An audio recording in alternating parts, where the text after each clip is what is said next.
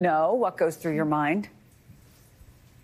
Well, I think it's a very sad day for the institution to be brought to this. And I think, this is what MAGA has done, both to the institution, to the country, and, less so to the party. I mean, I'm sad for the party, but I'm even more sad for the country and for the institution.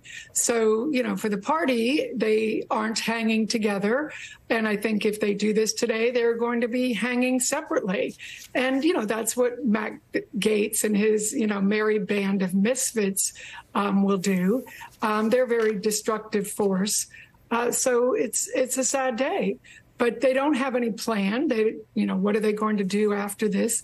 But this is what MAGA has done. So as someone who doesn't like what MAGA has done to the party, certainly think it's even worse what they've done to the country, if they actually succeed in this, I think it will be sort of the demise of MAGA. So I do not, and MAGA is also up in New York in the court today. So I think everyone's seeing what a destructive force this is in both the judicial branch and now in the legislative branch. So rah, rah, MAGA, you are really showing your ugly faces today.